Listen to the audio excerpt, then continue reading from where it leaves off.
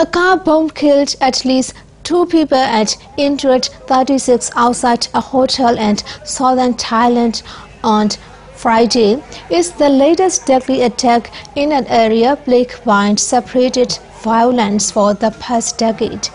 Police said the bomb was left in the vehicle about 50 meters from a hotel in the town of Bitan, which is popular with tourists from nearby Malaysia. At least one of the injured was Malaysian.